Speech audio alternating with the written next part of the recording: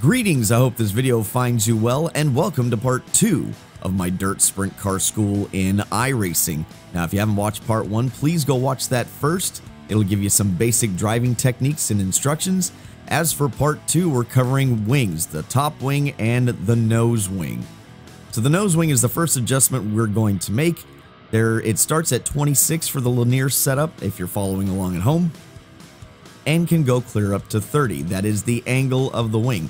Obviously, more angle in the wing puts more downforce on the nose of the car. Now, in iRacing, it's not super severe. It's more of a subtle and a preferential adjustment. So use this with your discretion. Your mileage may vary. But on this particular track, I do like a nose wing angle of 28. In the real sprint car, I always liked a little more nose wing angle anyways. It gave me a little more feeling in the front end. Now, this isn't going to unhook the car because it's not putting that much downforce on the nose. It's basically just keeping the nose of the car on the track. And especially in a 305, you do not have the speed that maybe a 360 or 410 will generate. And then onto the top wing, we can see we have been running a -2 for the wing angle. If you go 2-0, that means that the wing has been pushed to the front as far as it can go on the top of the car. If it goes to a -10, that means the wing has been pulled back as far as it can go. This changes not only the relation of the wing position on the car itself, but also the wing angle, because the bottom is typically dished on a sprint car wing. So you get a little bit of rake the further you pull the wing back, and then as you push the wing forward, it flattens out. So you have two things happening here. Now, when you push the wing forward, that unhooks the back end of the car. It makes it a little easier to turn. This is what you would typically do on a heavy or sticky, tacky track. When you pull the wing back, it's typically for a more, what would we call it, a slicker track. It helps the entry of the corner, and I kind of liken it to a rudder. So wherever that top wing, that left sideboard is pointed, that's where your car is basically going to go. So we're going to pull the wing to the middle point, which is -5. Now, we always did this in the big car because you may need an adjustment on the track. The track may change enough where you need to push the wing forward or push the wing back. If you already have the wing too far one direction or the other, and you got to pull it that direction, you've run out of adjustment. So there's really no reason to have the wing at a -2. Let's do a -5, and then we can see how the car drives. Now, we've put a little more downforce on the front end. It's going to give us a little more secure feeling in the front end, but we've also pulled the wing back, which means it tightens the car up.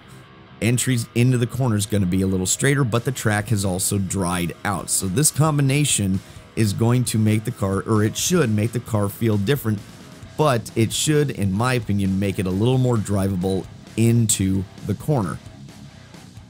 I'll go at the back again and then... Running low line this time? Yep. Start out running low. And then you can see what the adjustments have done to the car.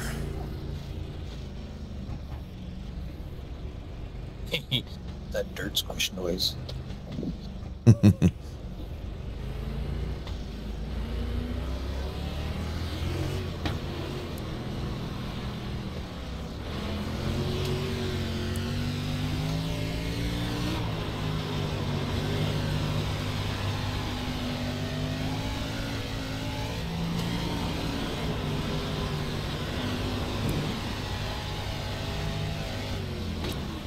Sorry, Billy. It's all right. You're fine.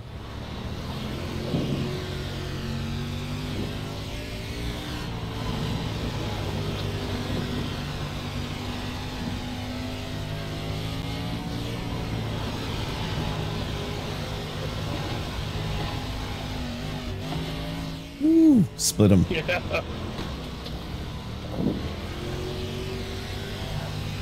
So again, everything's nice and smooth. Rolling on the brake, rolling out of the throttle just a little bit.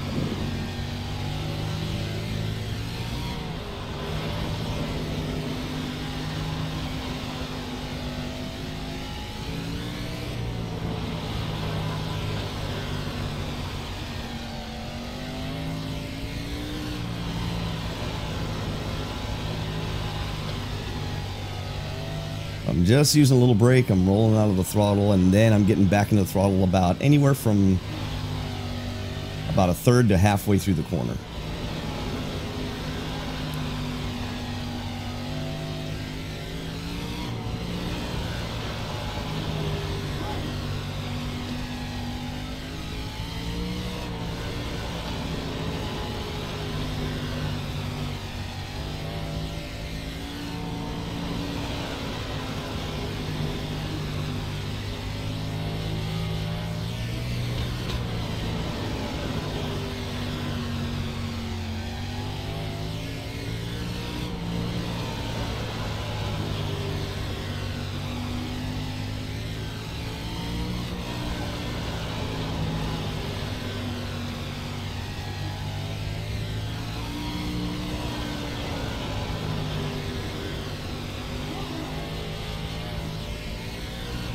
Track's starting to get slick. Gotta make some adjustments with your line if you need to, but still staying on the bottom of the track.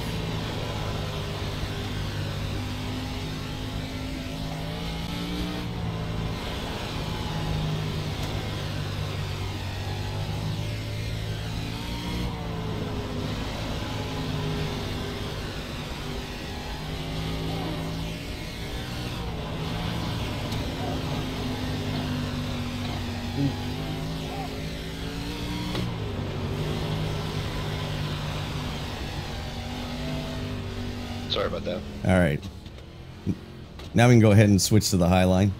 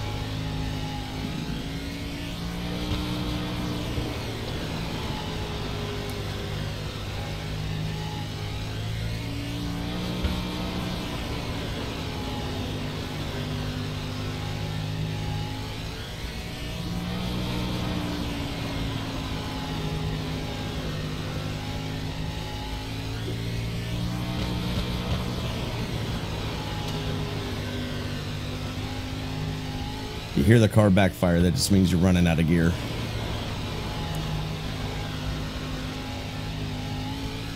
Does these like little pops going into the corner.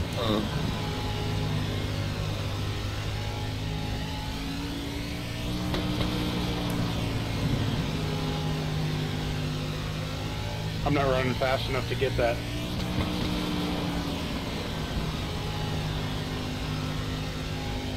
Again, I'm just flat foot and just using the brake.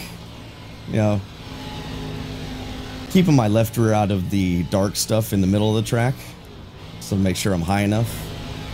And then I'm just flat foot and just dragging the brake going in. And then just touching it as needed throughout the corner. Oh, I see.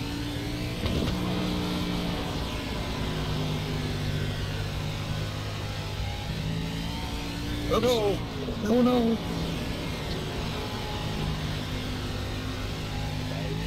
Mistakes. That's spatial situational awareness.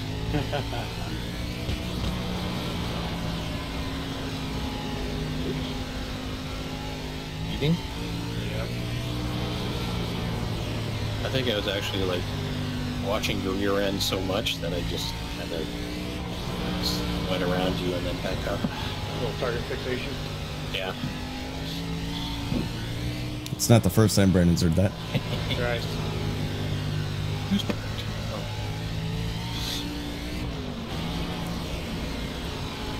I was watching your line.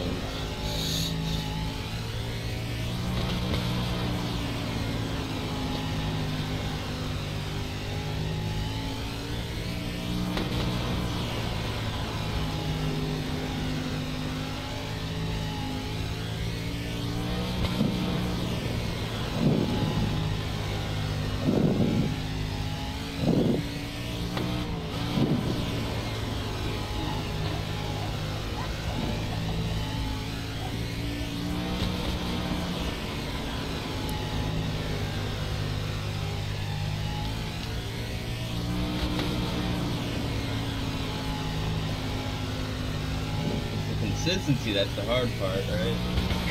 Yep. I thought I was doing great, smashed the wall. Yeah, and again, running up there is not easy. Ooh, You know, if you yep, it's getting slick, which is good. But if if you mess up going in just a little bit and you don't know how to correct it, it gets tricky real fast.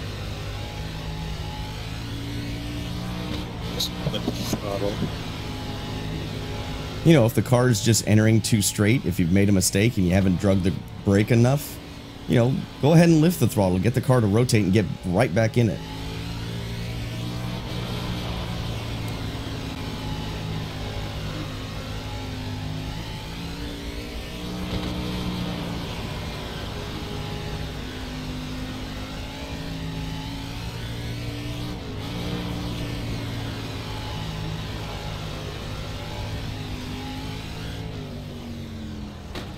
All right, if everybody's got a, somewhat of a handle on that, we'll go and back into the pits and make another change here.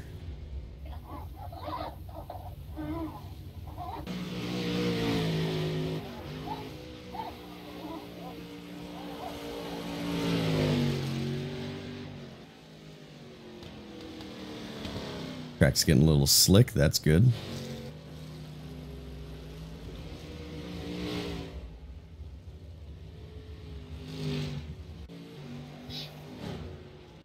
Okay, that's going to do it for part 2 of my dirt sprint car driving school in iRacing. I hope you enjoyed it. Stay tuned for part 3. That'll be coming out in the next couple of days or so. You guys have been great. I've been Strange. Take care, and I will see you in the next video.